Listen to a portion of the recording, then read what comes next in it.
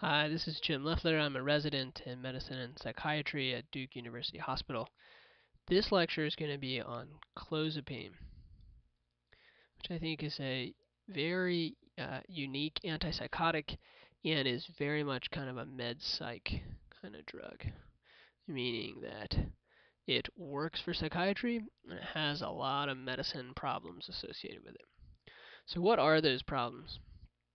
The way I think about it is that it's kind of divided into two fields. Okay, so one is idiosyncratic, and like usually in that term, it just means that maybe we're idiots and we don't know the cause. But the other thought is that these just occur regardless of the amount you're given, and then some occur dependent upon dose dependent amounts of the drug that's given. So first, what are these ones? So the first one is myocarditis. That sounds pretty terrible, right? And the other one is, I think everybody learns this one, agranulocytosis. And what does that mean? Agranulose, so no granulocytes, and the granulocytes are your pigments. So it leaves you with very few red cells. Over here, sedation is common. Going along with that, and this is all kind of anticholinergic, is constipation. Other anticholinergic is urinary incontinence. Urinary incontinence, and then interestingly, pneumonia. And I'll come back to that, and then sialorrhea. And I have to be honest, in some way, it affects the muscarinic receptor in such a way that the anticholinergic effects seem not to mitigate this. So in terms of the idiosyncratic effects, let's talk about those. So myocarditis. So what do we need to do for myocarditis? So what we have to do is we got to monitor for it. And it's usually going to happen in the first 8 weeks. So we'll get an EKG and then cardiac biomarkers. And I know everybody always says that, and then we expect students to know what those mean. And that's troponin, MB, and then CK. These two are more specific to the heart, and then this is more sensitive but not specific, right? The other things we look for, ESR or a CRP, and these are just looking for factors of inflammation. We think this is mediated by an IgE response, and then some institutions will get an echo, and then what you look for, and if it's the patient having the symptoms, is dyspnea on exertion, shortness of breath, edema, and generally, my understanding, I've not seen it, but it's kind of just a malaise. Alright, so that's myocarditis. Then the next one that we'll talk about will be the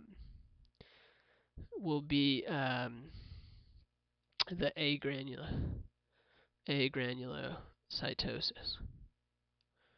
Agranulocytosis.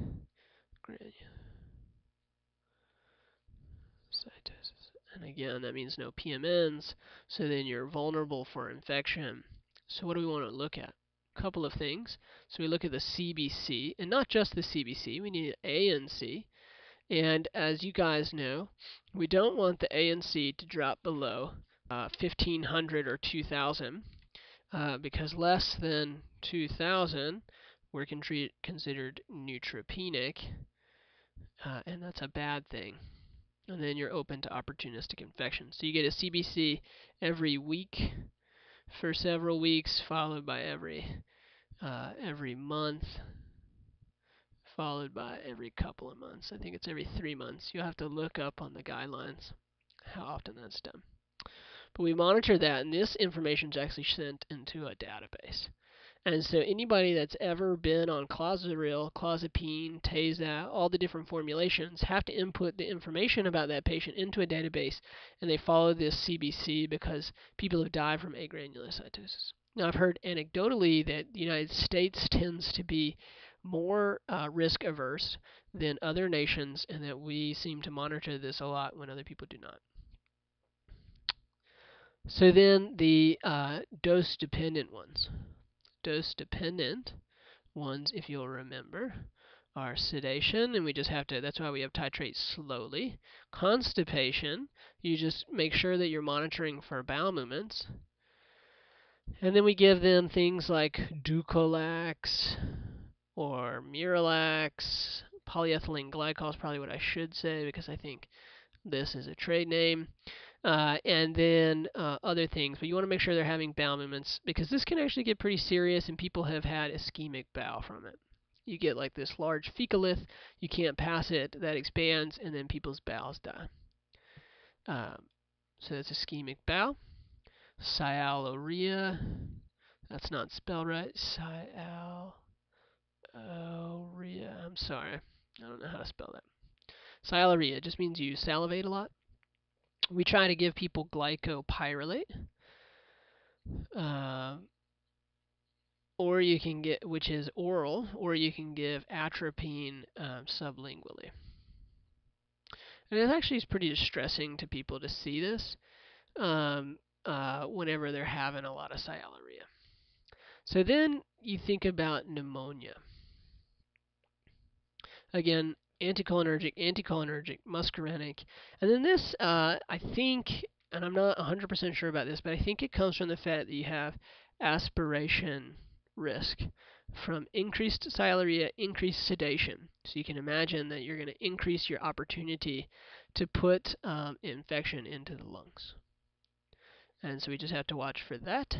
And then there's two other things I just wanted to mention. So if you read about Clozapine, you'll read about, sorry, I keep pushing the wrong button, venothromboembolism. Now I have seen some people give aspirin in prophylaxis against this because we know that in ortho procedures it's been shown to reduce the incidence of venothromboembolism, but it's not like a hard and fast recommendation that I've seen happen. The other thing is that I wanted to bring up was tachycardia, and I've seen some people give a beta blocker, usually propranolol or something to that effect, that slows the heart rate to try and address a possible slows heart rate to address maybe a tachycardia-induced myopathy. And I don't know about that. I don't think the data says one way or the other, but I've seen people do that. Last thing I did want to just kind of talk about was with Clozapine is why do we use it? Why do we think it's so great? Clozapine.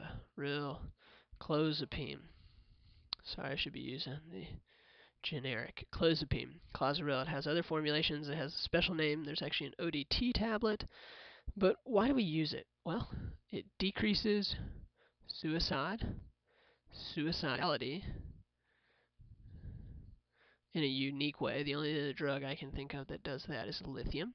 And then it increases, it decreases mortality, is what I meant to say. It doesn't increase mortality, it decreases mortality. Despite all these negative effects, it sounds like, it decreases mortality. But we don't tend to use it as much because of all the monitoring.